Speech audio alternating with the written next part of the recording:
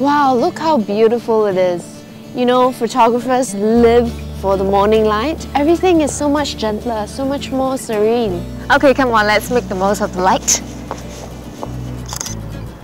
Hey, if full auto is when the camera decides all settings, what is P? Program AE. That's when the camera decides your settings automatically, but you can fine-tune it.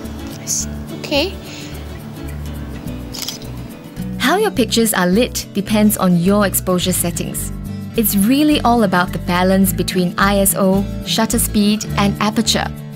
But apart from the brightness of your picture, aperture also affects what we call depth of field, which is basically the focus relationship between your background and your subject.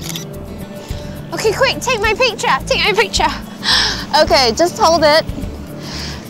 So we have the beautiful skyline of Pudong and a buddy who's constantly bugging you to take a picture of her just to prove that she's been to Shanghai. And to pacify her, we'll need to have everything in focus, both the background and your friend. We also need to have a wider depth of field, which is popular for most landscape shots. Alrighty, nice one. Hold it. There you go, big smile. So, set the aperture to something like f16. But f16 allows very little light onto the sensor. The bigger the number, the smaller the opening, right? So we need to balance that by adjusting the shutter speed so we can compensate for the lack of light. Let's try 1/30th of a second.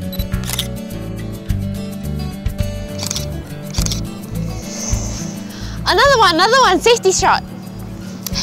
Well, if your buddy is as vain as mine and she wants the attention all to herself, well, we need to have a narrow depth of field, not so much of the background in focus. So let's go full on aperture, which is great for portrait shots. Now, you could decide on the aperture by turning the mode dial to AV, aperture priority, and let the camera decide the shutter speed for you. Or you could make the decision and go to manual. Okay, hang on. f3.5, which already has the maximum amount of light coming in for this lens, so we don't need the shutter to be open for that long, yes? 1/1000. Big denominator, faster shutter speed, less light. So, to compare, prove your buddy's been to Shanghai? Somewhere in the middle. Vain friend who wants all the attention.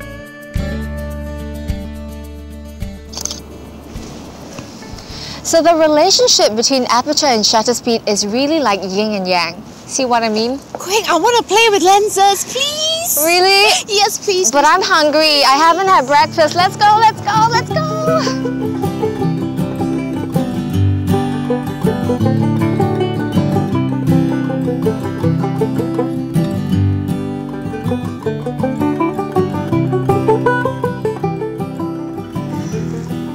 Are you done yet? No, I'm just getting started. When we're on vacation, we have to shoot the local cuisine.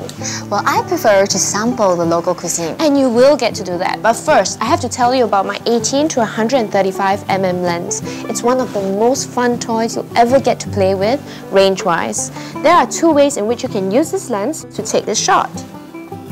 You could set it to a wide angle and move up close. Or you could stand further back and zoom right in. But if you want to get details up close, you could use a more specialized lens. The macro lens, which is actually one of my favorites. You know, changing lenses doesn't have to be a big song and dance. It's actually pretty simple. Whenever possible, keep your camera facing down to avoid dust from entering. When you switch the camera on or off, the sensor cleans itself as well. Hold the lens that's already on and push the lens release button right here. Give it a slight twist and it's out. Remember to put your rear lens cap back to protect your lens. If you like, you could clean your other lens with some simple tools. A good microfiber cloth, a blower, a lens pen, and you're ready. Join these two red dots together, just a firm but gentle twist. Make sure you hear the click. Great! That's the sound you want to hear. Now is actually a great time to use manual focus, because autofocus may not be able to detect what's important for you in a macro shot.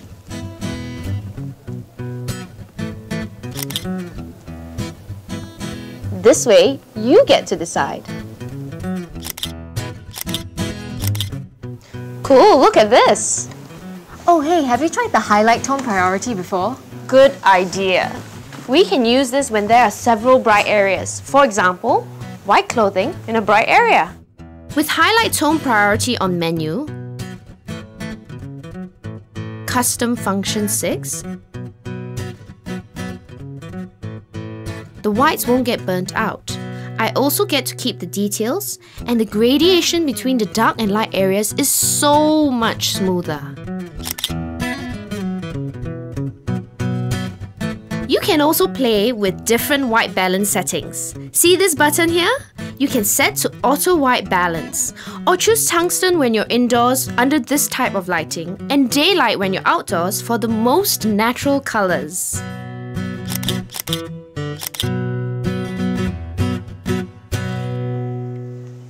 Hey, isn't your tea already cold?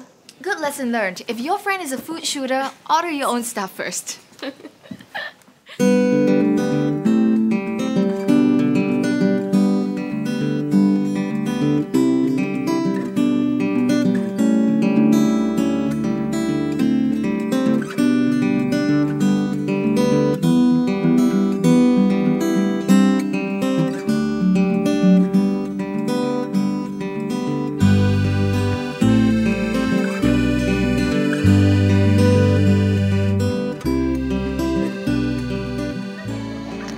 There's no better place to catch a glimpse of old Shanghai than through the water towns, and one such place is Zhujiajiao. The people here move around town in boats, and it kind of feels like the Venice of the East. This place is about 1,700 years old. The streets, houses, and gardens have been wonderfully preserved. There are so many stories to be told here.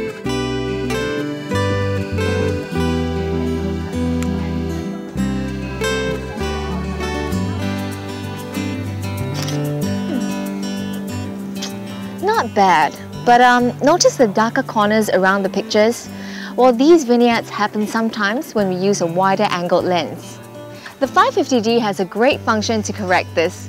Lens peripheral illumination correction. Just hit the menu button. Scroll down. Check that the attached lens is displayed. Enable it, then set.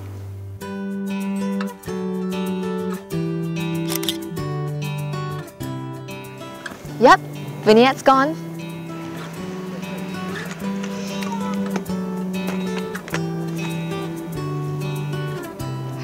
Okay, so now I've identified a subject that I want to shoot, but he's in a distance. A 70 to 200 mm telephoto lens would be handy. But the more your lens zooms in, the more prone to shakes your shot will be. So you want to have a quick shutter speed and a tripod.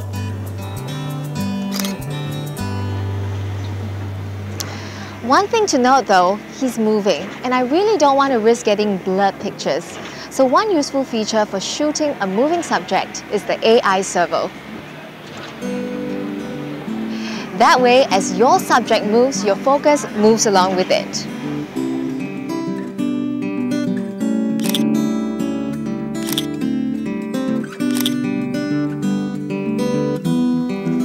You know, an old town like this has so much texture, shapes, colour and vibrancy. Although some shots are better taken in black and white, this quaint little town would definitely suit that. You can adjust to your black and white mode here, or you can switch back to colour, whichever you prefer. In photography, we sometimes use what's called the rule of thirds. Framing your subject in any of these areas makes the shot so much more interesting. As you go along, take note of these framing, patterns or lines. Let them inspire you to just explore.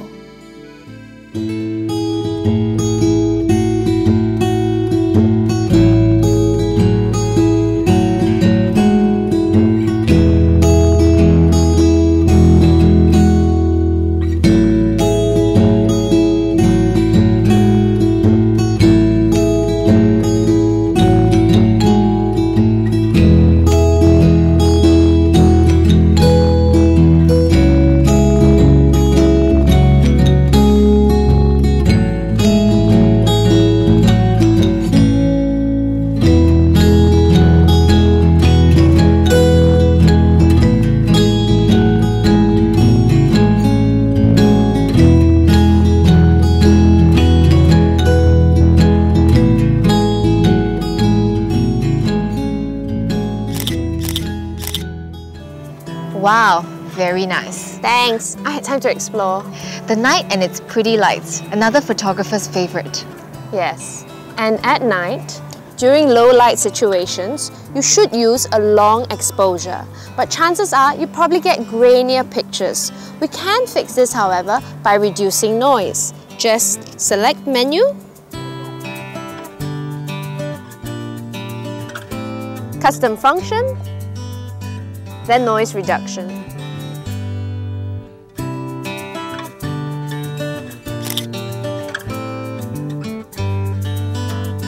The perspective here is incredible. You can create visual dynamism by using our kit lens.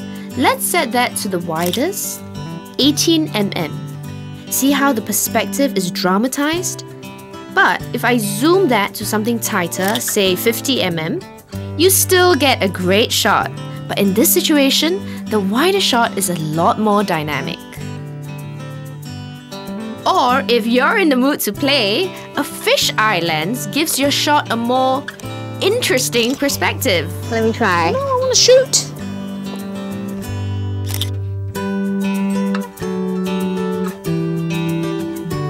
Of course, you could play around with different compositions, especially when the sky and the foreground are equally inspiring. You could favor the sky or focus on the river and houses. Both great shots. Thanks!